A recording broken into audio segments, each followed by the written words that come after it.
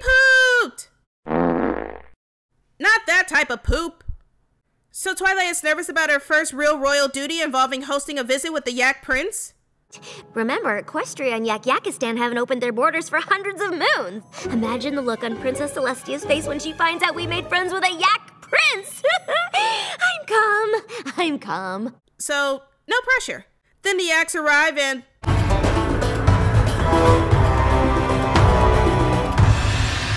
Ponies! Greetings, ponies! Oh, I got this. Just bring out the spiked ciders and put on the sports channel. Country peace achieved. But I guess before the cakes, Twilight brings out some traditional yak food. If things not perfect, yaks get mad.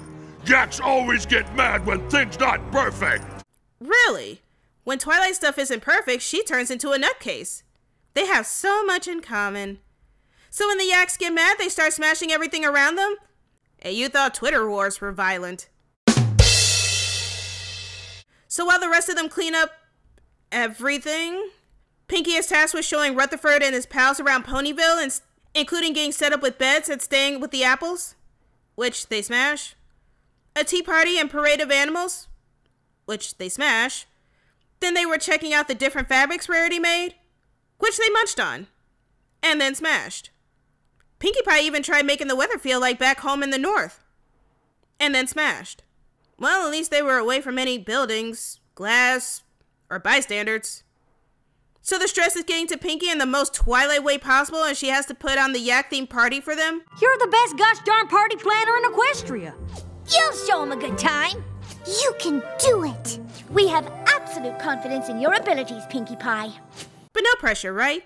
I think the fact that Twilight didn't see her past self in Pinkie Pie right now made the scene even funnier. So Pinkie gets a great idea, with the help of Gummy, to travel to the uncharted distant land of Yakistan, with the help of a stopped train due to sheep, a sleeping Jubilee, the forming of the Beatles, and having Caden show her where to go, but not actually helping or giving her some guards for protection. Meanwhile, due to smashing a self-playing piano, the Yaks decided there's no party, there's going to be war. War? Huh. What is it good for? Absolutely nothing. Also, just for the record, Yaks are very physically strong. What's their defense against unicorn magic and alicorn gods?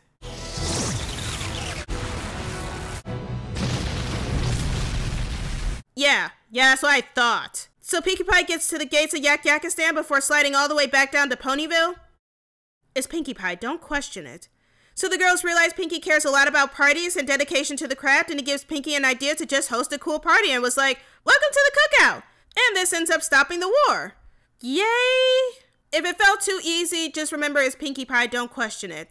And that was Party Poop, yay! If you don't scrub that kitchen floor, you ain't gonna rock and roll no more. Yakety yak. Don't talk fast. It's the end of the video, yay! You know what to do.